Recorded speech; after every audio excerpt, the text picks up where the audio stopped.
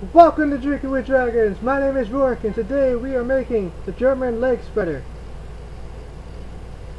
As you can see, I'm using this old set because it seems to, I guess, have the most light. I'm trying to work on my lighting and stuff, so like, videos look better and stuff.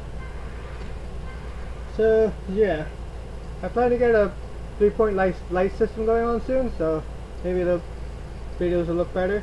I also plan on getting a flip cam or something so I can stop using this laptop for all my videos and stuff. Okay, so this recipe, as I said, is called the German leg spreader. It's going to have 3/4 of an ounce of Jagermeister, 3/4 of an ounce of chocolate liqueur. I'm going with Godiva. And it's going to have 3/4 of an ounce of Peppermint Schnapps or Mints, but I don't have a peppermint, so instead I'm going to use peppermint candy cane vodka. It's also good. Okay, let's get started, shall we?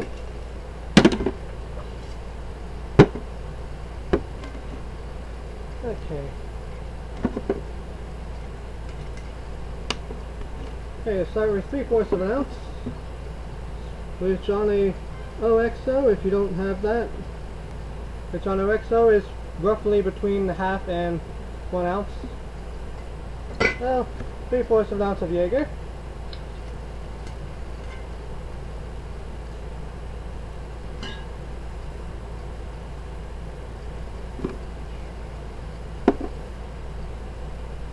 Three-fourths of an ounce Godiva chocolate liqueur. Good stuff.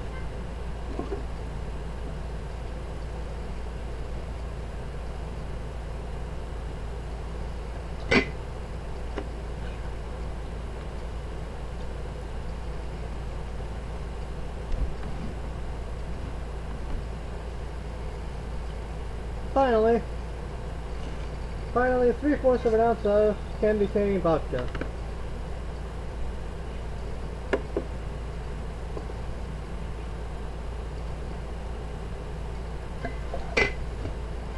Okay.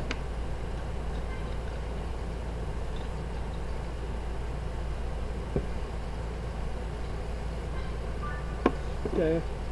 That's what we got so far. Looks like chocolate milk. Okay. Okay, next up, get our ice.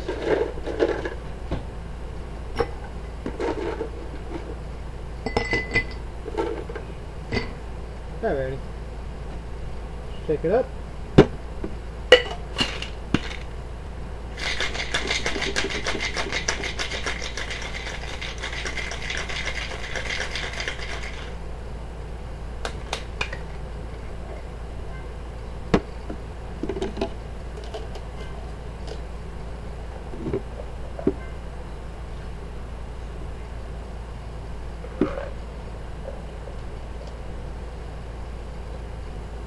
Here we have the German leg spreader.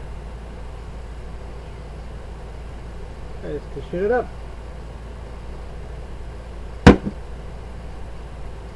Ooh. That's a real eye opener.